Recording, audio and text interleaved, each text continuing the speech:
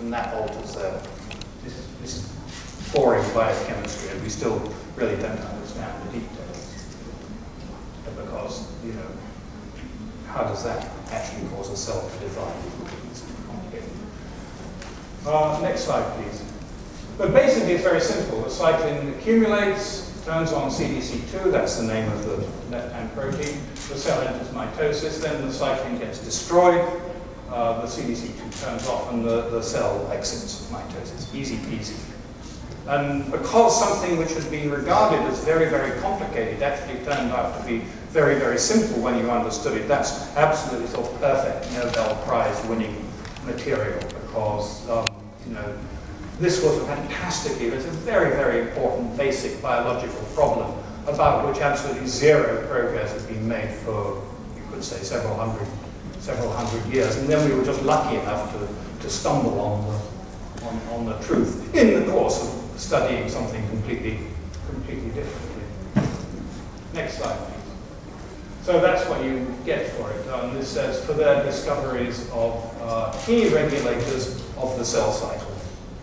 And having sort of got over the shock of being a Nobel, because it's very hard actually. I mean, you know, they're much too big, these prizes, so it's a heavy burden to bear, and it takes a while to get used to. But actually, you know, I'm quite proud of this discovery. I think we did a good job, and I think we set a good example. Next slide, please. So I want very briefly, I think we should skip over this actually. Let's just keep skipping. Next.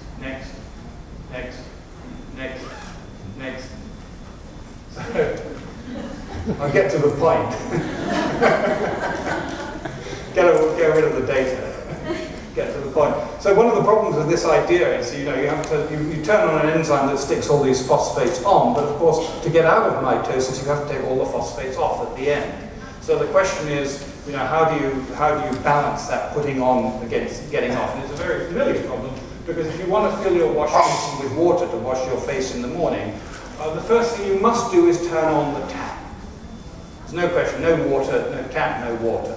But to fill the basin, you have to do something else, which is put in the plug, because otherwise the water will fall out of the bottom as quickly as it comes in the top. So next slide just shows that. Next, please. So this is the enzyme that puts the phosphates on, and that is the enzyme that takes the phosphates off. And I think you don't need to be a trained biochemist to realize that actually when you turn on the tap, it's really rather important, if your object is to fill the basin, to put the plug in. And that was another example where I'd been thinking about this for a long time, and then finally discovered that actually does happen. But I had so little confidence in this theory that actually I never put anybody onto it until somebody found what those slides were showing, a little tiny clue that said that was actually happening. Again, sort of very long, shaggy dog story of following your nose down the next, please. Keep going. Well, next.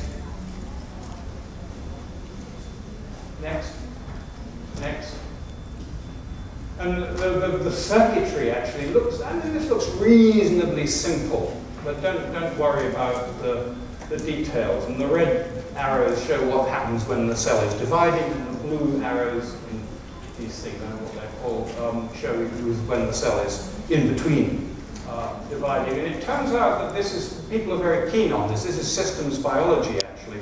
And the interesting thing about it is that when you look at that relatively simple diagram, and there are lots more complicated interactions, but even this one is very, very difficult to tell how it actually works, what the properties of the system will be, under what circumstances it will be in this state, and what circumstances it will be in that state. And I found it actually quite helpful now to talk to theoretical biologists who can put mathematical equations. So I'm sort of going back on what I said at the beginning. It turns out that theoreticians can be useful because they can guide the experiment.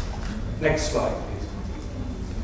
And it's sort of interesting, going back to this is about experiments. This is a very famous French physicist who alas died a few years ago, Pierre Gilles de Gennes. French students are inclined to think that theories of things and experiments are some kind of lousy cookbook operation which you do hastily at the end of the work. But look at the numbers for the wind in the willows theory. This is a theory about how substances interact with each other. I mean, in other words, how friction works, what actually happens when you try to slide one surface over another surface. And it's a molecular explanation of that.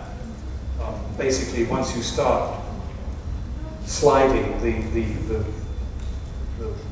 you have to imagine twigs interacting on the surfaces, and once you start sliding, then the twigs bend over, and so it becomes easier to carry on sliding than to get it sliding in the first place. Wind and willows theory, 3 months' work for 4 or 5 people. The experiments, something like 4 years of work on the optical side, 4 years of work on the surface side, done by different people. So experiments are really the stumbling block.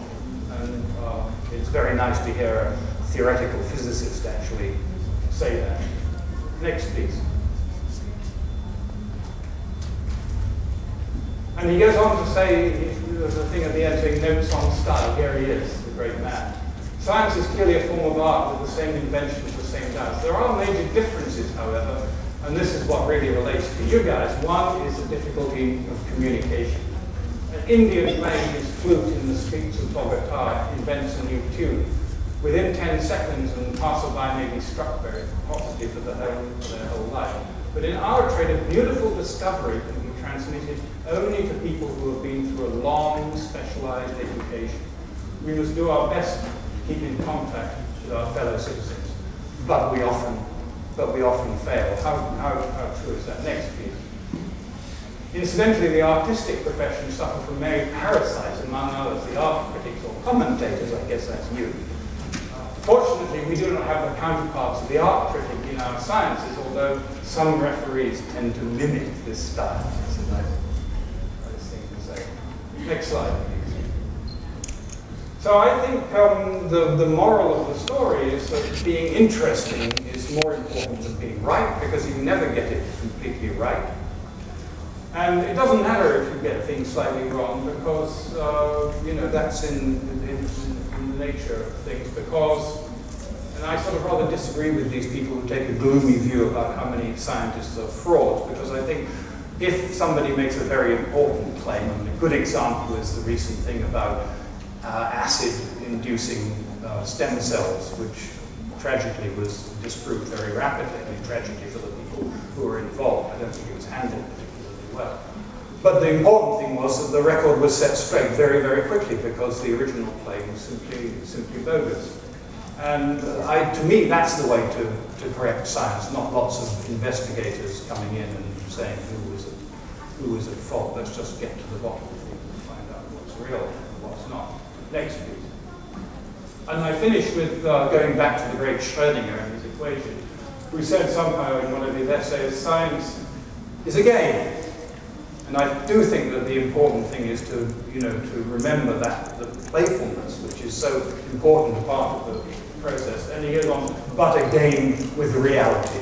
The difference between science and arts is mainly that you can check whether it's right, and anybody can check. It's an incredibly open, democratic mode of doing business. And I guess at the end of my career, I haven't had a lab now since 2011, so you're looking at a has-been scientist. But I can say that I'm proud to have been part of that. And what's amazing now is that you see the next generation taking over, and people have even forgotten who discovered stuff. You're just sort of part of the background history. So thank you very much for